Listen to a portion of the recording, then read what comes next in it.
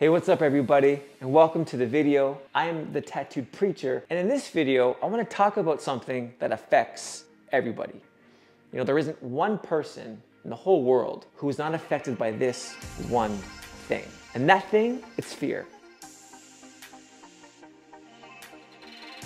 You see, fear is so unique to me because there are so many different things that people are afraid of. And in the midst of all of those things, there's a spectrum of like being affected on a very low scale all the way up to being like super massively crazy afraid. And every single person has different capacities in how they handle that fear and how they process that fear. And so there's things that you're afraid of that I'm not afraid of, things that I'm afraid of that you're not afraid of. And then there's things that we're both afraid of, but we both handle that same fear in a different way. Fear, I think, is very unique to each person and how everyone kind of handles that and processes that. But fear in general affects everyone. So the question is then, like, how do you handle or process fear?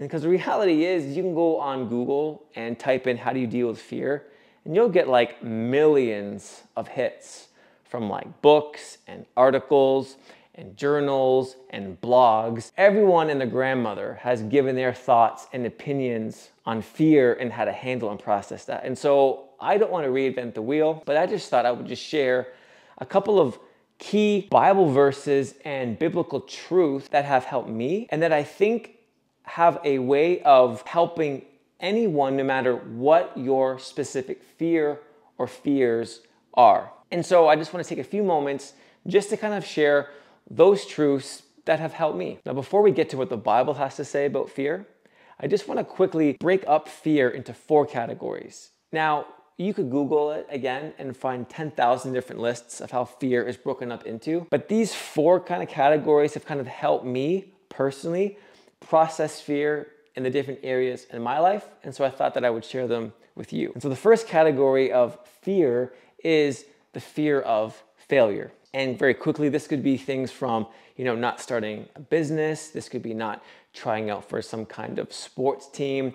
This could be not completing school. I mean, this is just any area or activity in your life where you just have not taken that risk and done it or completed that task because you just simply thought that it wasn't going to work out, so you didn't even try, right? So that's fear of failure and everything associated with that. The second is the fear of man or fear of people. And this is things like, fear of being rejected by people, fear of people hurting you, fear of being in a relationship because you think that that person is once they get to know the real you, they're not going to want you, and so they're going to leave you, right? This is fear of not actually letting yourself be known because you think people are going to judge you, look down on you, criticize you, whatever, right? So this is fear of man, fear of people, and everything associated with that. Third category is fear of the unknown. Things like fear of dying, fear of death. This could be fear of government and politics. Basically things that you can't control. And then lastly,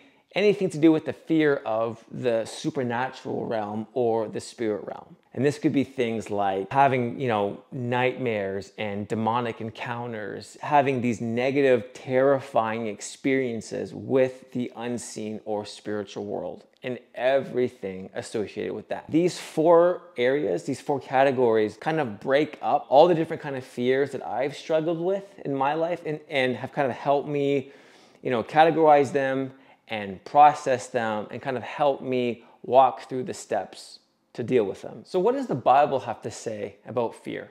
Now, it's interesting to note that one of the most common subjects that God addresses in the entire Bible is the subject of fear. In fact, there are hundreds of verses from Genesis all the way to Revelation that deals with the subject of fear, where God over and over and over again tells his people not to be afraid, do not fear in different situations and circumstances over and over and over again. There are 3 verses that highlight 3 truths that I feel like can be applied to any fearful situation that you may have. The first verse I want to bring to your attention is 2 Timothy 1 verse 7. For God gave us a spirit not of fear, but of power and love and self-control. Now, what's interesting about this verse is where it says that God, he didn't give us a spirit of fear. Everyone is naturally afraid about something. But then there's also a point when that fear kind of get to a point where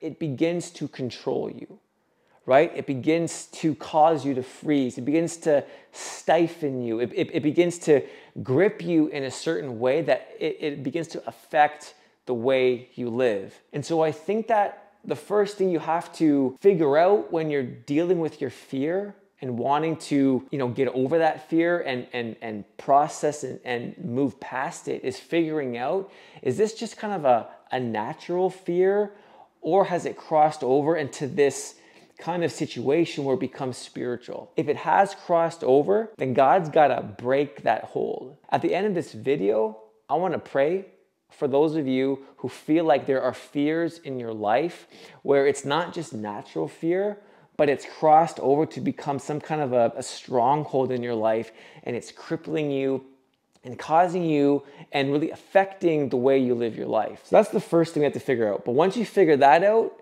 and you've dealt with it, then the second verse I want to look at is Psalm 23 verse 4. Even though I walk through the valley of the shadow of death, some translations say valley of deep darkness, I will fear no evil, for you are with me. Your rod and your staff, they comfort me. I love this verse so much. It's one of my most favorite verses because it really communicates a really important truth. Everyone's valley of shadow of death is different, right? We all have different fears, and we're all affected differently by our fears. And so we can't really compare, someone's fear to another person's fear. But what we see in this verse is that no matter what your valley of shadow of death is, God is with you. We have to understand when we're dealing with fear, the reality of God's presence is huge. When you truly understand that God is with you, that it's not just some kind of intellectual thought that we just know to be true, because we know that, God is everywhere, he's omnipresent, but that his tangible presence, his manifest presence is always with you. If you really understood that, had a revelation of that, and believed that, that would dramatically affect your fear levels. If you were walking down an alleyway and it's the middle of the night, these two big dudes approach you, but you had Jesus walking beside you and you physically saw Jesus there, I guarantee you wouldn't be afraid of those guys. Why? Because you know who's with you. God's presence is so real and so powerful, and that's why it's so important for us to know that no matter what situation you're in, no matter how fearful it is, he's with you. He's with you in the valley of the shadow of death, and David understood that. And that's why he can pen these words. And even though he was in the most fearful situation, the darkest time of his life, because God was with him, he knew that God was going to get him through. So that's the second thing. And the third verse I want to look at is Psalm 34 verse 4. I sought the Lord, and he answered me and delivered me from all my fears. And so it's one thing to know that God's with you. David says, or the psalmist says, he says, I sought the Lord. It's another thing to know that you're with God. You see, we have a role to play in our relationship with God. I pursued him. I seeked out God. I brought God my fears. I brought God my worry. I brought God all my anxiety. I gave my situation to God. And that's a very powerful action to do. When you begin to give and release and bring to the Lord your fears. When you begin to understand that yet that he's with you, but that you are also with him. And the verse says that when he sought the Lord answered him, and he delivered me from all my fears. God delivering you from your fears doesn't necessarily mean that the situation may change, but what's going to change is your fear of the situation. So we need to understand that yes, God's presence is with us, but that we're actually with him as well, and that we need to bring our fears, bring our worries, and bring all our cares to him. And when we do that, I guarantee you that will lower the fear levels in your life. So again, those are the three ways, the three verses, three truths that I think can be applied to any and every fear that you may have, right? The first thing you got to understand, is it a natural fear, Or has it crossed that line into becoming kind of a spiritual stronghold of fear in your life that needs to be broken? And the second thing is understanding that God is with you. His presence is with you. And because he's with you, you do not have to be afraid. And then the third thing is understanding that not only is his presence with you, but that you're with him. And to seek him out and to bring before him, to give him all of your worries and anxieties and fears, because we have a part to play as well in our relationship with God. If you find yourself in that kind of first category, there's things in your life, fears in your life that you know are crippling you, that are preventing you from actually living out your life. And it's crossed that line into becoming a spiritual stronghold. And so I feel like the Lord wanted me to pray for you. And so we're going to pray that the Lord kind of breaks those in your life right now, no matter when you're watching this, because God can do that. So Jesus, I come to you right now, and you see every person watching this, and you know all the fears that are represented, all the fears, God.